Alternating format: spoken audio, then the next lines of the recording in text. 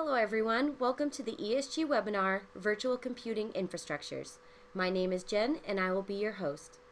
Procuring virtual computing infrastructures is going to become more of a business decision than most IT organizations are accustomed to. Are you ready? The buyers of virtual computing infrastructures are not concerned with the speeds and feeds of the infrastructure. They are focused on business priorities, time to market or cycle time, and ultimately improving IT service levels to the businesses they support.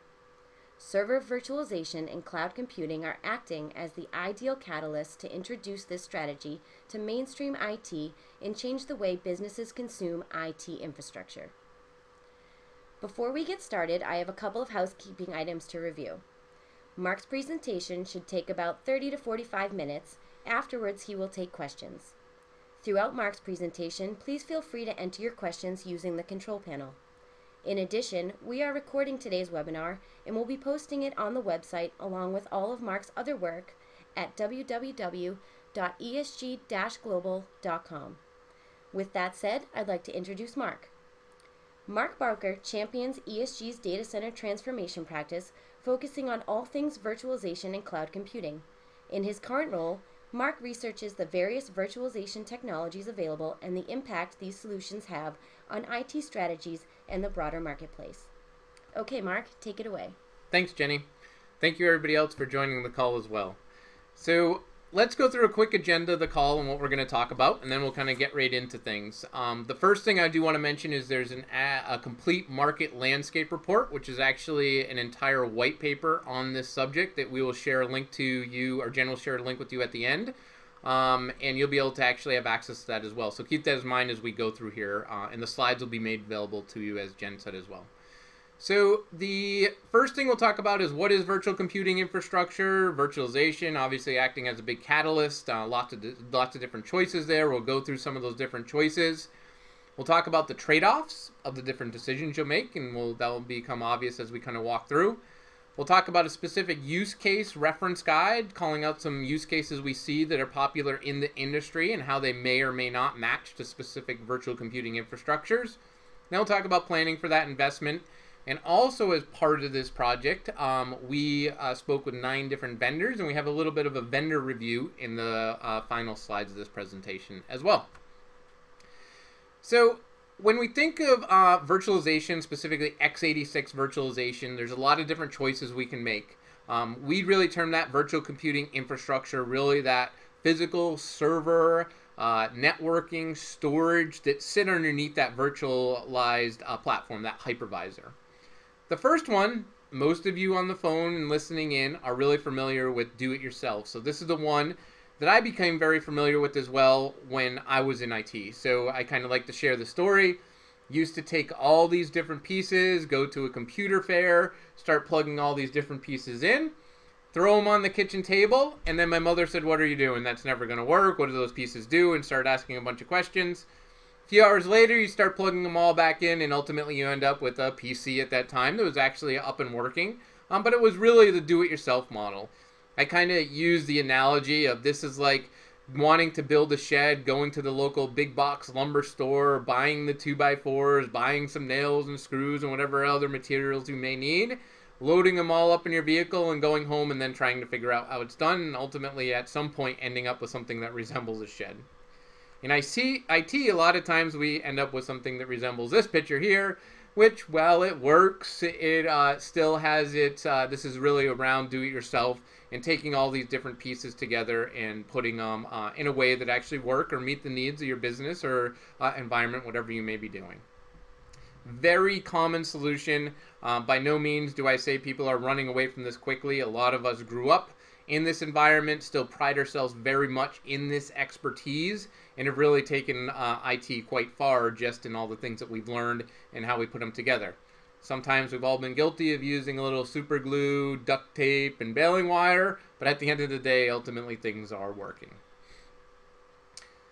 So as an alternative, you've got the virtual computer infrastructure up at the top again. You've got do-it-yourself, which we just went over. The other way, and the one that we see that is becoming more and more interested, is an integrated computing platform. With integrated computing platforms, you really have 2 different methods of consumption. And that's using a reference architecture, which we'll talk about in a minute, or more of a pre-configured solution. This is more of the turnkey type of environment as you deploy that infrastructure. So just quick overview. You've got virtual computing infrastructure. You've got different ways you can do that. Do it yourself or integrated computing platform. The rest of what we're really focused on here are those reference architectures of those pre-configured solutions. So here with the reference architecture, I'll bring up the shed idea again. Here, instead of just going to the lumber yard and buying a bunch of raw materials and seeing how they're all going to fit together and then making a bunch of trips back and forth, you've done a little bit of planning ahead of time. You've actually designed things on paper, worked with an architect potentially, but you have a blueprint that ultimately at the end of the day you're able to use to actually put up that shed. So you know how much material to buy, how many nails, how many 2x4s, what roofing material you need, etc. So now when you build that shed, you've got what you need. You don't have to run back and forth. You can do it all at once. Reference architectures have been around for a while inside of IT. They aren't anything new. I put a couple examples up here on the right-hand side from the different vendors. But here, it's really a document that's used as a guideline to set up some architecture when it comes down to server, storage, and networking. Where we see these being used typically is around a specific application. So I remember using these years ago around Microsoft Exchange, for example. Knowing what the hardware, what the best practices are, what the configuration is, and ultimately guiding me through to get that Exchange environment up and running in a production environment. So here, this is the let's do a little bit of planning, design work, even leaning on some of the vendors or a set of vendors together to provide me that architecture or blueprint for my virtual computing or integrated infrastructure approach. The next option that we're seeing become pretty interesting is a pre-configured solution. So here, go back to the shed idea. Here is I go to the shed store, and essentially the shed shows up I pick it out, and the shed shows up in my yard, all assembled, rolls off the trailer. I can start putting my rake, shovel, lawnmower in there immediately. Same idea here with the pre-configured solution. So now I've got a set rack typically of server, storage, and network that are integrated from the factory, or basically integrated right when they get delivered to me right off the truck or into the loading dock. They're fully rack and stacked, they're cabled. All I'm essentially doing is plugging in some power to them, sliding them into wherever my data center is, providing the cooling that goes with them, and really giving them network connectivity. Ultimately, what we're seeing here is more and more engineering actually being designed into these systems as well. So, well, truthfully, I think a lot of it is just taking what we know with server storage and networking and putting them together. We're seeing a lot more engineering take place here where those components are actually engineered and designed to truly be delivered in that turnkey approach. At the end of the day, really the savings are measured a lot different than what we're looking at. The savings are measured in time savings. I'm able to quickly turn things on. I've seen people take this pre-configured solution and within 24 or 48 hours actually moving it immediately into a production environment, quickly turning on virtual machines, ultimately focusing on what is at hand with their project right from the beginning, as opposed to doing burn-in time, testing configuration, and even scratching their head a little bit wondering if it's going to work or how it's going to work. So here's a pre-configured solution, out of the box, ready to go, turn it on, get immediate productivity out of it.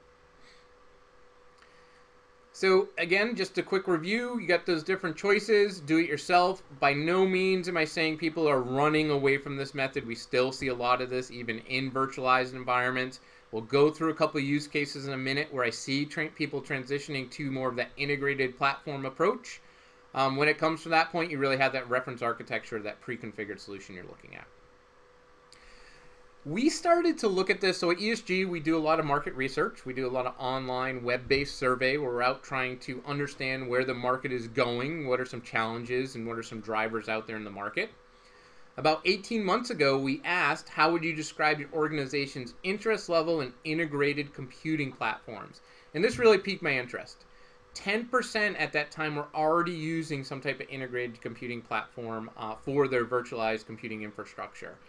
Then immediately I look and I say, wow, another 11% are interested in doing this, are very interested. Another 26% interested, and then another 29% somewhat interested. So understanding, having those pieces glued together, integrated together, taking away some of that routine or mundane work that IT has performed in the past was certainly of interest to the people that we were surveying. Here, over 600 of them. So over time, what we've done is actually surveyed and asked that question more. This year, as ESG does on a yearly basis, we do an IT spending intention survey. Here, really looking to understand what are IT's top priorities, business top priorities, and where is spending taking place. The interesting question we asked here, and let's kind of walk through this research and what it means, is which of the following best describes your organization's current infrastructure for its virtualization private cloud environment? And then which would you believe your organization's preferred infrastructure? So current is on the left in the blue colored columns, and preferred is on the right hand side in the yellow columns. So here across the bottom, I have those different virtual computing infrastructures and consumption models. First thing that stands out to me is do-it-yourself. So most, 46% of organizations here using that do-it-yourself consumption model. What's interesting is if you look at the preferred one, it significantly drops off to 28%. If we shift right over and look at the orange box I have outlined, fully integrated solution, 24% saying that they actually have that deployed as part of their virtualized private cloud environment today, and significantly jumping up as their preferred deployment. So here, when I ask people, I speak with people, I ask them even by show of hands who's using what type of infrastructure. People are beginning to see the value of putting these components together, putting server, storage, networking, tightly integrating it, and ultimately handing some of that responsibility off to the vendors or even the channel in some cases to actually put this together for me. So essentially I can shift other tasks and responsibility inside of IT and don't have to worry about that core putting the pieces together and whether it's going to work and how it's going to work or how it may perform. The other question that we've asked is we always want to know, well, what benefits do you believe an integrated computing platform offers for your organization? So here we can look at the top couple, which are pretty interesting. The biggest thing I notice here is it's not about performance. It's not about those typical speeds and feeds, as Jenny was saying earlier. It's actually about ease of management, for instance, being able to easily manage across those different environments, server, storage, networking, and really tying that into whatever your virtualization management solution is as well.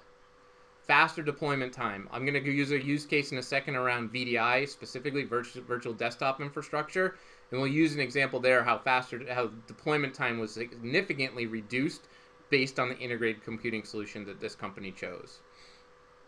Overall total cost of ownership, just remember what's getting measured there is really the time to market and really how I'm actually distributing my IT team as opposed to looking at those individual components as you do that calculation. And then really the other thing is less resources required, reduces interoperability, and the other one you'll see that we'll call out in a minute is support. So here are some key things that people really see as being the benefits of that integrated computing approach. The other thing we ask in that same IT spending survey we do is we always like to understand, and as we're in IT, what are the things that are going to really help me justify that investment? So this question here, we ask which of the following considerations do you believe will be the most important in justifying IT investments to your organization's business management team over the next 12 to 18 months? The thing we call out here, and the reason I included this piece of research, is here it's business process improvement. Even more important than overall cost reduction. We're finding more and more that business process improvement metric, or being able to use that consideration as you're justifying the investment in, for this example, integrated computing solutions, begins to be able to take that level of conversation to the next level where it's not, oh, we just need a new server, we need more storage capacity, we need more network switching. Here the conversations change to based on the business process that we may be able to improve, and it may be from an overall revenue generation perspective, it may be from a productivity perspective, but really looking at that infrastructure differently and being able to say, well, now we're going to choose to purchase that integrated computing approach based on how that improves business. And we see this working very good, really not only looking at the economics of the solution, how it's going to mitigate risk inside of our IT environment, but also looking at that business process improvement metric. So one thing we did in this full table here is actually inside the report that we'll give you guys a link to as well. But really looking at the disadvantage or the advantages and disadvantages of each of these consumption models, and its ultimate understanding the trade-offs between them. So we'll start with do-it-yourself in the left-hand most column. And really, we mentioned this around do-it-yourself. I'm really familiar with it. It leverages my existing skill. It's really the environment I've grown up in, been trained on. I understand whatever server vendor you may be using, their tools, and their process that they're using. You even understand it from a procurement perspective as well. You have that relationship, and also with the DIY method, you really get to take that best of breed approach, which is very important to many IT organizations. Let's face it, when we do it, not only do they call out that picture that looked a little complex and messy inside that IT environment that I showed, but it can be complex. I know I found myself doing a lot of things the first time, every time type of approach, which was time consuming, meant that I was there late nights and weekends trying to figure things out, ultimately getting it all work, but it was very time consuming in doing so. You do need to be familiar if you're putting all those different pieces together. You have to have some knowledge across those different pieces, or now you're pulling in all those different disciplines inside your organization. So if you're in an organization that's big enough, you're pulling together somebody from the storage team, networking team, server team, OS team, virtualization team, all to make that work together, which can be a big hurdle all in itself. Support comes from those different vendors. Guess what happens? DIY. We have a problem. We bring everybody into the room. What's everybody do? They point fingers at everybody else, really trying to figure out what that is in that model of deployment. And then management across those different solutions, depending on what they are, can be difficult depending on the type of visibility or root cause analysis that you may need. So if we shift over to the middle one, reference architecture, remember this is really that blueprint approach where I've got that design, that architecture in place, certainly helps simplify things. We know that somebody, usually a trusted vendor, has gone through and taken that guesswork out of things, actually taken that document, given me something to follow, or something I could hand over to my team that they can begin to follow based on what I made it be deploying. Very typical to have those reference architectures based around a specific application. One of the things with reference architecture, assembly may not be included, so I may still be left to do that. Basically, taking what that reference architecture says, putting together something through procurement, and making that actual purchase of those different pieces, and then I may have to still put it together, which is fine. We're seeing some system integrators actually offering that build option, so being able to work with them and them being able to take those components together and provide that service and support and consultative nature is also could be of very interest to some of you as well, depending on your relationship there. And the other thing, just to be aware of a reference architecture, it's not always customizable. Once you step outside that reference architecture, you still put yourself at kind of step over in that DIY model a little bit, knowing that you've set some baseline from a reference architecture, but you're still bringing in and maybe a workload or a specific tool that you're using, or even a specific hardware that you're using that may not fit into that reference architecture list. From the pre-configured solution, this gets pretty interesting. It actually starts to eliminate that whole test and build process, so I don't have to stand it all up, burn it in, unbox everything, cable everything. I may be able to quickly get that time to value, as I mentioned before. One of the very interesting things that I see in what I'd call IT director level and above folks that I talk to, they like the common support model. They like the fact that they can call one number and that can be supported, and they can say, we have this integrated solution that's approved by you, and can quickly get to that problem resolution, as opposed to taking the time on the phone to figure out which the different pieces you have, how they're connected. And typically this comes in with virtualization, probably with a performance problem, but with an integrated pre-configured solution, you're able to quickly, the idea is that you're able to quickly get to that common support model, quickly shift through what that troubleshooting may be. Another thing here is it takes some of those organizational boundaries down. So in the past, where I mentioned those different IT disciplines having to align and work together with each other, pre-configured solution can help that, because you don't necessarily have to have that deep expertise across all those different IT disciplines. You can take that more pre-configured solution and focus really on, in this case, turning on virtual machines, starting to manage that environment. The other thing, ultimately over time, and I think this is still a to be considered or to be determined, is patches, updates, and software. Um, Ultimately, those revisions being pushed out to that system are going to be the responsibility of the vendor. I can see it someday becoming more of a, okay, here's a USB stick with the patches and being able to make that happen. And based on virtualization, things start moving around. But I do think we're a ways away from that, people comfortably doing that inside their IT organizations. With a pre-configured solution, things scale in large margins, so be careful. We are seeing some examples in the market where they actually are coming down market, so there are what I'd say targeted towards a not hundreds or not thousands of virtual machines, but maybe hundreds in some cases, so that's good to see. Some of the initial costs become actually a premium. That's one of the questions we get often. There's a question about vendor lock-in. What does that mean?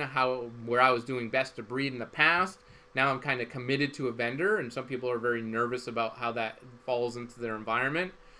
You may have to get new training if you're actually switching over to a different system, or switching vendors altogether. Should be something to think about. And the thing that becomes important is actually that right sizing or capacity planning exercise you do becomes very important. These systems aren't designed to say one project, one system, let's go off and get it. These are systems that are really, you're placing a investment on your future strategy inside your data center, and you have to understand how you're going to align that capacity so you continue to operate at optimized capacity in your environment.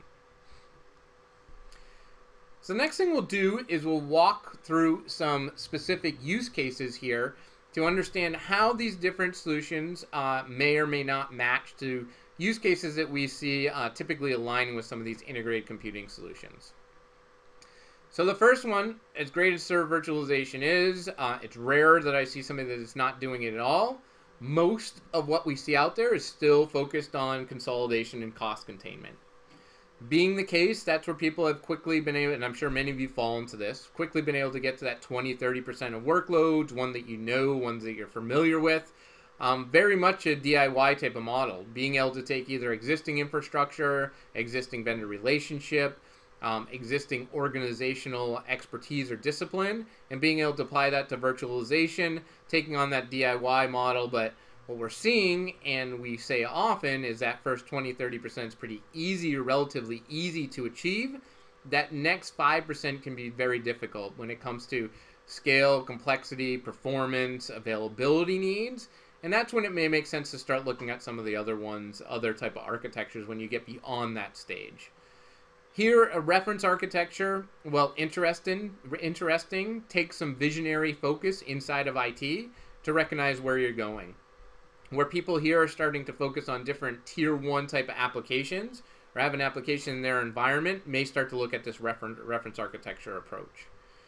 If your sole purpose with server virtualization is on consolidation cost containment, pre-configured solution is likely today not a great fit. You're likely to be able to take that DIY method, be able to run with where you're going, still focus on consolidation and cost containment, and then maybe consider, as you move down the road, some of the opportunity around pre-configured solutions. The next use case is really that next phase of adoption with server virtualization. Here, we've done consolidation and cost containment. Everybody's running around IT, giving each other high fives. Everybody's been able to even advance themselves from a career perspective. But now we're starting to look at mission critical and business critical applications. This is kind of what I say. It's time to work with the server huggers. So here, no question, if you've got the IT expertise, you can maybe be able to maintain or be able to still focus on that DIY infrastructure. But as you look at some of those other applications, Microsoft Back Office, SAP, Oracle, I mean, the list goes on, you may be looking at ways where it's recommended, because the masses have not done this. You're looking for recommendation about how have they deployed that. Maybe using a reference architecture to understand how can I confidently deploy that application on this reference architecture. Here also it can help expedite things, take the guesswork out, and be a good baseline of a way that I can actually get that application up and running on that environment quickly. I also think here pre-configured solutions have an interesting approach. The thing that I don't like to see out in the market is when vendors are taking an application by application approach. So when I see an integrated computing solution focusing on just Microsoft Exchange, that's probably great for a small segment of the market that has an Exchange environment that is tens of thousands of mailboxes. But for those of us that may have a much smaller environment, these pre-configured or these virtualized environments are typically mixed workload environments, and you've got to be able to understand how that pre-configured solution is going to work across those different environments as well. So if you're looking at mission critical, business critical application, just think about how that would match to a pre-configured solution, and be thinking about things like, what about availability? What about security? What about disaster recovery in those environments? And that's when the pre-configured solution can get interesting. If you're having more of a IT as a service or data center as a service initiative in there, that gets interesting too, as you can actually turn those virtual machines in or over to some of those application or server huggers, as I call them. The other interesting use case around integrated computing is virtual desktop infrastructure, so VDI. I'm going to start at the bottom this time and work up. So the leading use case on pre-configured solutions is actually VDI. When we talk to these different vendors, there's 9 different vendors that we spoke with, including in this report, their leading use case in deployment was actually VDI. And think about why this is. It's complex. There's a lot of different pieces to it. It involves everything out to an endpoint all the way down to a spinning disk where your data ultimately lies somewhere. And at the end of the day, if this doesn't work, you have users that aren't being productive. You've made an investment that isn't working. You've failed in what you're ultimately trying to solve in the first part. So it makes sense that VDI is a leading work case just from an overall value prop of these pre-configured solutions, being quick time to market, being able to do it confidently, being able to do it successfully, and having that proven system where it comes in. This is one of the examples where we actually saw within 48 hours of the pre-configured solution being basically rolled off the truck into a customer's loading dock, being able to have a virtual desktop up and running in production environment, and being able to roll it out to the first set of users using that pre-configured solution. Reference architectures, in this case, certainly interesting. We see a lot of proof of concepts being built around reference architectures. The leading vendors there, Citrix, Microsoft, Quest, and VMware, certainly have that implementation guidance and reference that you can certainly use and look at as you're kind of looking at those different VDI type of employments. It does help to predict what that infrastructure may look like, and it starts to give you visibility into those different components and pieces. We've actually seen people here that look at reference architecture, and once they see some of the complexity and that integration that's involved, start to look at that pre-configured solution just of what it can eliminate just from an overall work or labor from an IT perspective. There's no question I can give you examples where I've seen VDI deployed in that DIY type of environment. And it certainly can work well for smaller proof of concepts. And where we see people here, it's typically we've done some consolidation and cost containment with server virtualization. Now we see desktop virtualization as being that interesting next step. How do we take that and what do we do? Maybe using DIY just to get things up and running and from a proof of concept perspective. But it can be very complex, and that sheer complexity or just scale of that environment can stop people from doing it in that DIY method. And then what's any good IT conversation these days without talking about cloud computing?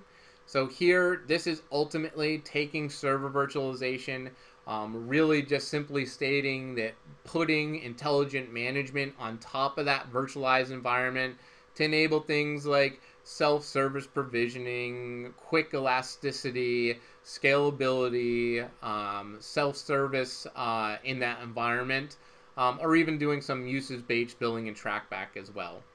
So here I'll take this one bottom up again.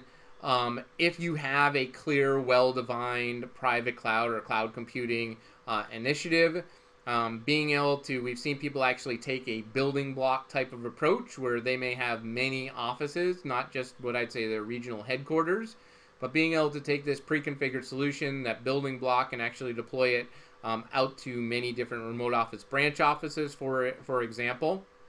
But here, you really know, and some of these systems have some of those core cloud tenants built into it. Reference architecture, certainly possible, being able to get to that value of cloud from that perspective. This one's pretty interesting. I think that where pre-configured solutions often focus across all those different cloud attributes, some of the reference architectures may just focus on one or two of them. So for example, sure, I want cloud computing, but what's real important to me is self-service. So now I look at a reference architecture, maybe bolted on with some type of management or provisioning type of software. Now I'm able to bolt that together with server storage and networking, being able to turn up that private cloud infrastructure using some reference architecture design.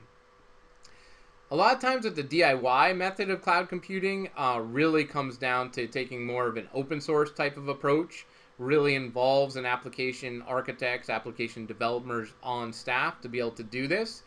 We've certainly seen cases where they have done this.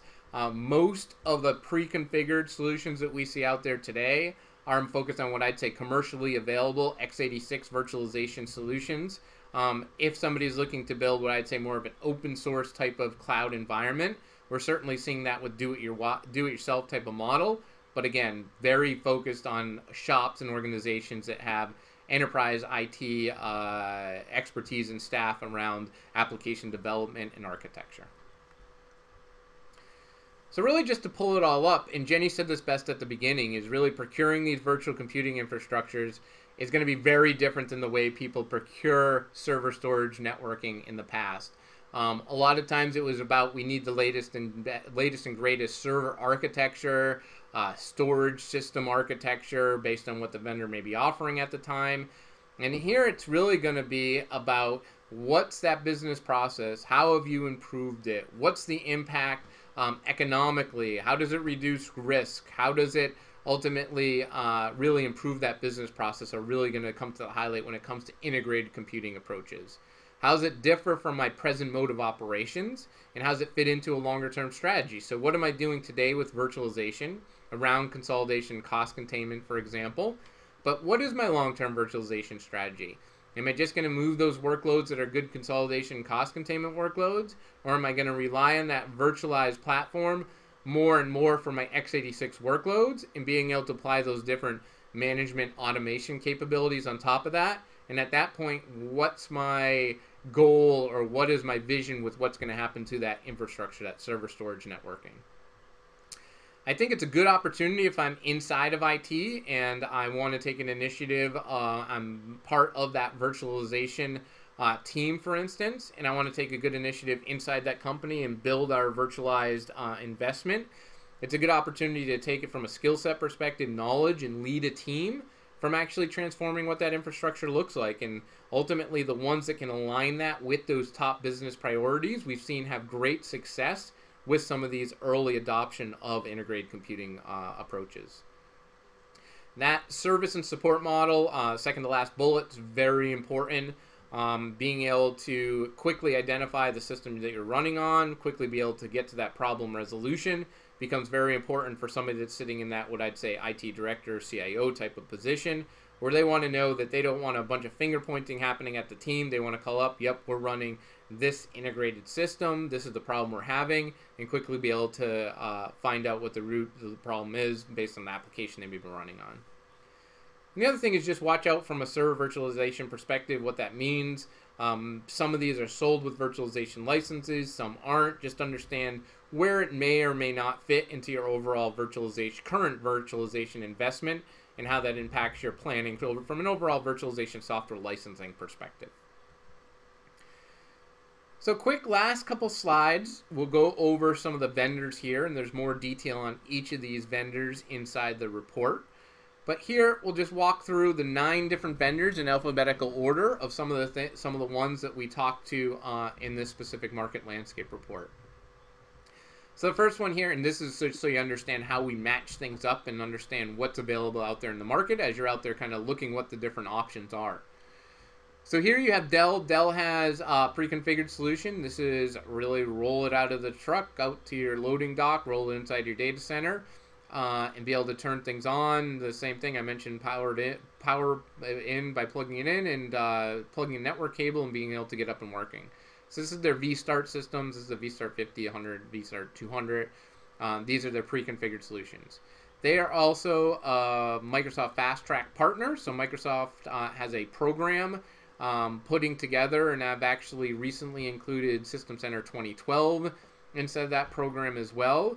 But being able to build that integrated solution based on the guidance and working together with Microsoft, and Dell is certainly one of the partners doing that. Fujitsu has been doing this for quite some time, mostly over in the European market, but they've been focused, for example, on that FlexFrame for SAP, being able to have that integrated approach specific for an application, which is a great example, being able to take server storage networking for a specific enterprise type of application, and also have DI blocks.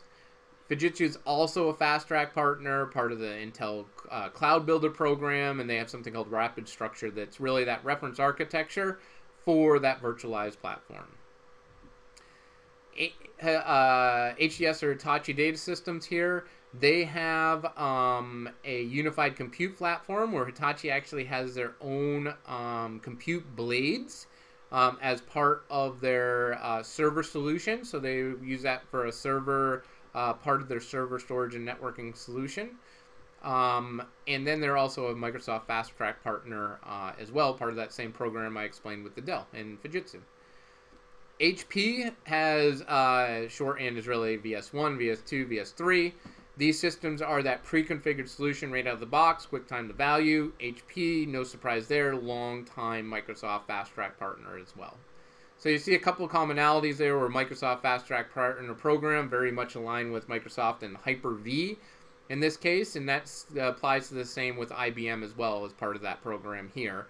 IBM also has Blade Center Foundation for Cloud with those different small, medium, and large sizes based on what you're looking at. So this is an initial snapshot of some of the initial vendors we looked at on the first list. The next page, just to round out those 9, we have NEC, part of that Microsoft Fast Track program again. They've got Cloud Platform, Standard Enterprise Data Center here, taking some of the stuff they're doing from a Blade perspective, tying in some of the stuff they're doing from a network and storage perspective as well. One of the unique ones on the list is actually NetApp, a storage company teaming up with Cisco, really now a server company, in developing FlexPod. So FlexPod being able to take server storage networking together, going together, really being able to drive NetApp and Cisco being able to drive this through their different go-to-market channels, being able to have that solution that customers take that integrated computing approach as well. Both part of the Microsoft Fast Track Partner Program here as well. More recently, actually not in this report, more recently actually NetApp, Cisco, and Microsoft as part of that Fast Track program even teamed up with Citrix, being able to deliver actually a desktop virtualization solution across them as well. Oracle has a solution as well, very focused on their applications, but it makes perfect sense being able to take that application, deploy it on a very predictable infrastructure, using virtualizations for all its efficiencies, and being able to take that application running on top of it. VCE, here's a company that have taken 3 solutions in the market, really Cisco solutions, EMC solutions, and VMware, including Intel across them as well, and being able to design and build their vBlock series. So these are the series that actually come delivered from VCE, but really being built upon those 3 market leaders. So that's a good overview of those different types of virtual computing infrastructures out there. Gave you some good insight to the advantages and disadvantages, and I encourage you to take further look at the report as well. Looked at some specific use cases and also gave you a quick view of the vendors. So aside from please submitting any questions you have, with that, Jenny, I'll hand it back over to you. Great. Thank you, Mark. We do have a few questions from the audience, but before we get to those, I would just like to direct everyone to the QR code that you are now seeing on your screen. If you do not have a QR scanner, there's also the link below that. You can scan that or click that link and you will be taken to the slides from today's webinar and also a page where you can download a free copy of the Virtual Computing Infrastructure's Market Landscape Report. Okay, Mark, so the first question that came in Is there an associated cost premium with Yeah. integrated computing solutions? Great question. So I get that question often. So the question really ultimately is, can I go off and purchase all these different components? What's stopping me from doing that as opposed to what appears to be a premium if I buy them all together? So we haven't done a lot of deep analysis here, but I have asked the question, have worked with some IT organizations to look at this exact question. So what we've typically seen is the cost difference is really being able to be sought after as the value of that integration between the two. I suspected that the cost premium would be more than what I went into originally thinking about things, but what we've seen is that it's actually flattened out more, and it's really a shifting of if you're still doing a TCO analysis based on just that core server storage and networking, you need to consider other things about the time to market I mentioned, about that support cost, and about freeing up those IT resources. And that's what ultimately begins to flip the scale and where people see the benefits of them. So that's a great question, Jenny. Okay, great. Next question. Are integrated computing solutions a viable option for a mixed workload environment? That one came up. So I'm sure when I mentioned that, I kind of skimmed over it real quick. So that one is, you got a pre-configured solution. We see a lot of them being targeted for a specific use case. We use VDI as a good example of that, where that's a single use case, single environment, predictable for the most part of what that environment is, assuming you've sized it right. A lot of the other pre-configured solutions, we see the same thing. They're trying to target a specific workload, but we know the reality is most of these workloads or environments are mixed workload environment, meaning I've got server virtualization or virtual machines set up that may be typical IT owned, IT consolidation type of workloads, and I want to be able to run these with my business critical applications, with even maybe alongside staging or a test and development environment as well. So how do I leverage that common pool of resources across all those different environments? Absolutely can be done. We've seen it done. The question there just becomes being able to size and plan for the right capacity there. And really, for the most part, understanding where you're going, understanding what that environment looks like, how it's going to grow over time, and how you're going to adapt to that environment. So the answer is yes, definitely works in a mixed workload environment. I think the vendors can do a better job educating everybody really what that means and how it fits. But don't let the fact that you have a mixed workload environment stop you or negate you from looking at that integrated type of approach. Great question. Thank you, Mark. Well, since we're running close to the end time, we'll let you go. Thanks. We're sorry we could not get to all of your questions. A recording of this webinar will be available tomorrow on the ESG website. Again, that is www.esg-global.com. We'd like to thank you for joining us today, and we look forward to seeing you on future ESG webinars. Have a great day.